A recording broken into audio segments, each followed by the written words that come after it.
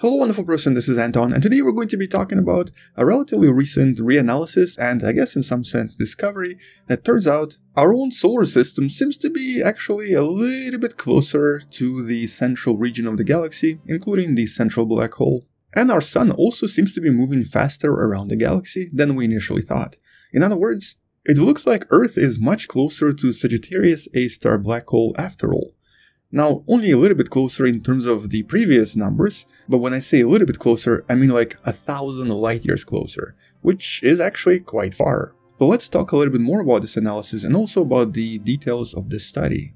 And here I think it's really important to understand that it's kind of difficult for us to study our own galaxy from within it, especially when it comes to calculating distances and calculating sizes of different things. And the main reason for this is because we're looking at everything from essentially one of the galactic arms of the Milky Way. And in some sense, it's sort of almost like trying to create a map of your own house by being somewhere in for example, a shower with the curtains closed. It's almost impossible, or at least extremely difficult, to actually see everything in the galaxy by being where we are.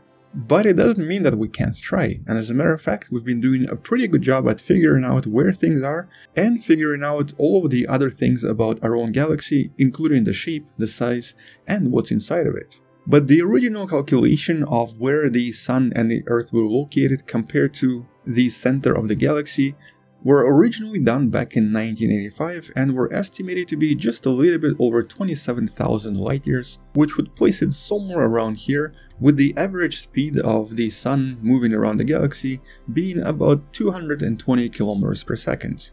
And this wasn't really questioned much until the study from last year estimated the distance to be closer to about 26,500 light years, and this also meant that the Sun was moving a little bit faster around the galaxy. But these calculations were still not perfect and did rely on some of the data that has since been changed. And what's really important to also understand is that thanks to a lot of different new projects, including the one right here from Japan, known as VERA, which is a very exciting radio astronomy project that's using a very interesting technique known as very long baseline interferometry. And the best example of this technique was when these telescopes you see on the screen were able to combine their data, creating essentially a telescope size of planet Earth, and using this technique, after several years of observations, the scientists were able to create this beautiful picture, the first ever picture of a black hole. But the Japanese VERA is obviously much smaller. It's really just using the telescope roughly the size of Japan as you see in this picture, but because it's all in Japan and because essentially they're using relatively similar techniques, it's much easier for them to analyze data, and it's a lot quicker to actually analyze everything around us. And so not so long ago they released some of their first initial results, and the results were extremely interesting. In this case, they weren't actually looking at black holes, they weren't really looking at any unusual things, they were just looking at various radio signal emitters around the galaxy, and they were trying to calculate their precise motion and precise location in the galaxy. This is what we usually refer to as astrometry. And in this case, they were looking at these objects known as masers, which essentially is kind of like a laser that emits microwave light instead of optical light. There are lots of masers around the galaxy, and usually they're produced by different types of objects, but in most cases we know what produces them. And so they looked at about 99 of these masers for a period of 1 year, because it also allowed them to use the motion of Earth around the Sun to then calculate the amount of parallax and thus calculate the exact distance to these objects.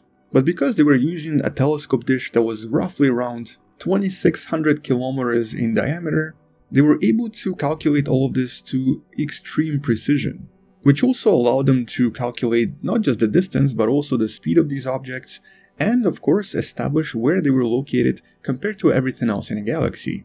And following the initial processing of this early data, they were then able to create a relatively accurate estimate of where everything is located, but most importantly, where our Sun is located compared to everything as well. And obviously the results are different from what we initially thought. We are much closer, about 25,800 light years away from the center of the galaxy, and also it seems that Earth is moving around the galaxy with a speed of about 227 kilometers per second, which is about 7 kilometers per second faster than the previous assumption. Now obviously this might not sound like a lot, and also it might not seem like a big change, but when it comes to precision and measurements in space, and especially in our own galaxy, this is actually a big deal. It also means that maybe certain things we assumed before will need to be recalculated as well. And just to give you an example here, the difference in distance here is basically as if we suddenly found ourselves in the middle of the Orion Nebula, which is around 1300 light years away from us. So basically that's by how much the distance changed. But this value might change again in the future, because now the Japanese scientists want to include other Asian telescopes into their observations as well, essentially creating a kind of a East Asian network which will allow them to calculate things even more precisely. Although chances are the values are not really going to change that dramatically anymore. This was a pretty accurate observation, and it does seem to have just enough data points and enough analysis to suggest that this is a pretty accurate value both in speed and in distance. However, this might change some of the previous analysis, for example, of different energy events coming from the center of the galaxy, which did rely on this outdated distance value. Since the value changed by roughly around 7 to 8%, it does mean that some of the previous calculations may have been slightly exaggerated. But it's also really important to do these observations and these calculations because it allows us to sometimes solve certain mysteries. One good example of one recent mystery and recent anomaly that was actually due to a distance miscalculation was a discovery of a black hole with unusual mass that didn't make sense. Turns out when the scientists recalculated everything, the star where the black hole was most likely located was actually much closer to us, and thus the black hole had much smaller mass. And this suddenly explained everything very well. The black hole was not anomalous, nothing was unusual, and everything was just as it should be. But as always, trying to calculate distances in space and also trying to see how far away things are and even how fast they're moving is usually very difficult for us. Because here we're essentially trying to create a three-dimensional image of everything by just seeing things in 2 dimensions. Because from our own perspective, from planet Earth, everything just kind of looks like a big map. Nothing here is 3-dimensional. And that's why surveys like the one that Japan just completed, and about which you can learn in the description below, allow us to slowly get closer and closer to a perfect recreation of the Milky Way galaxy in 3 dimensions. But I guess until we learn something else, or until we discover something else unusual about the location of planet Earth or the galaxy itself, that's all I wanted to mention. Check out all of the links in the description below, subscribe if you still haven't, and share this with someone who loves learning about space and sciences. Maybe come back tomorrow to learn something else, and maybe support this channel on Patreon, or by buying the wonderful person t-shirt that actually is currently on sale because of the Black Friday/Cyber Monday. Either way, I'll see you tomorrow, space out, and as always, bye bye.